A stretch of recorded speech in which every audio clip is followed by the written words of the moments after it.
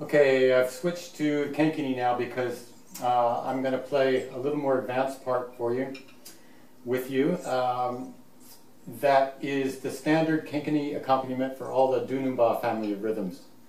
There's about 50 to 80 of these different variations in this family of rhythms, in which the Kenkeni keeps the time in one particular pattern that's constant. And the Dununba and the Sangban do their variations which distinguish each particular rhythm in that family. And likewise, the djembe is pretty much a timekeeper as well as the Kenkeni, with the djembe marking the beat on the beat, the Kenkeni playing the off beat. So you've got that interplay there, setting up the basis for the rest of the variations. So if you're slap, pa, do pa, marked by the bells on my foot, pa, do pa, that's the on beat, and the Kenkeni bells on the off beat. So on the triplet, the bell plays the 2 and the 3 of every triplet.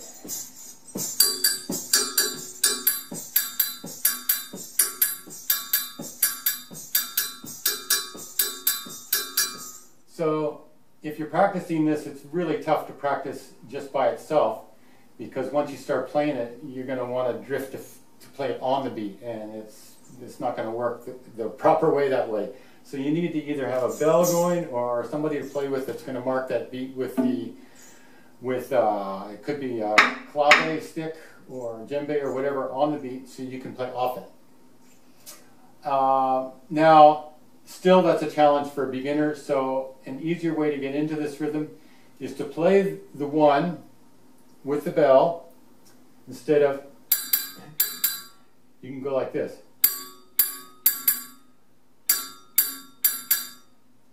2 singles and then a double.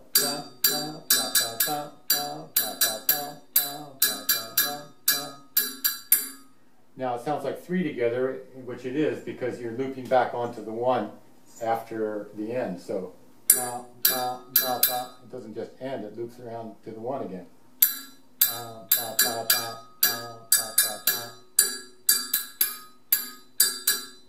And you're not playing the stick note on the 1, you're playing it on the next beats. So it's like this.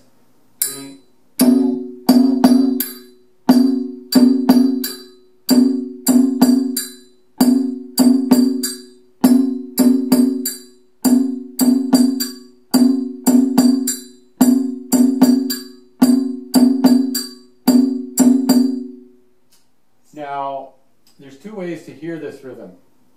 When you play it like that, you're going to hear 3 emphasis in the 6. Out of six total beats in the pulse, you can play 3 of them or you can play 2 of them.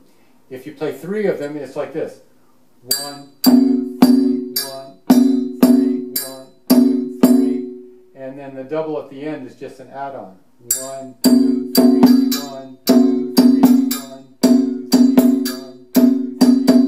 And in fact, this is the feel of this Kenkeni part, because you're playing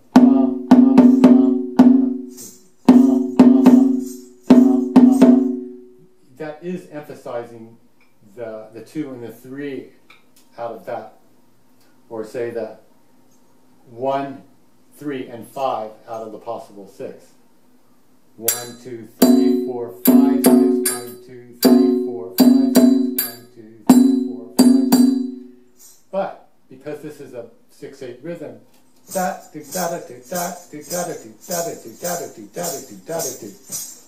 the dancers are marking the pulse, and that's what it's all about, the dance, right? On the 1 and the 4, that's every 3.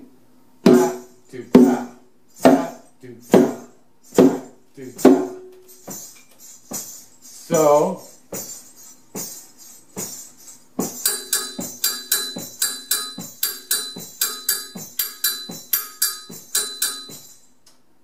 there's that feel going on too. So the Kenkeni is basically fusing a straightforward 2 or binary feel, 1, 2, 3, 4, 5, 6, with a triplet feel, 1, 2, 3, 4, 5, 6, 1, 2, 3, 4, 5, 6. depending on how if you play it the simple way, that emphasizes the binary feel. 1, 2, 3, 4, 5, 6, 1, 2, 3, 4, 5, 6, 1, 2, 3, 4, 5, 6.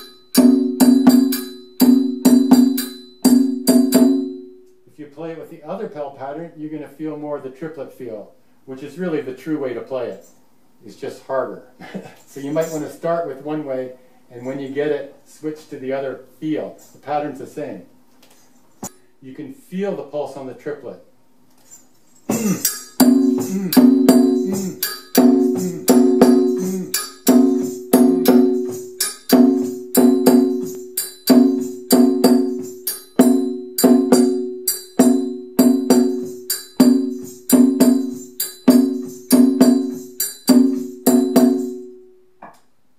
It takes lots of practice, but once you get it, it feels and sounds really sweet. So good luck and have fun.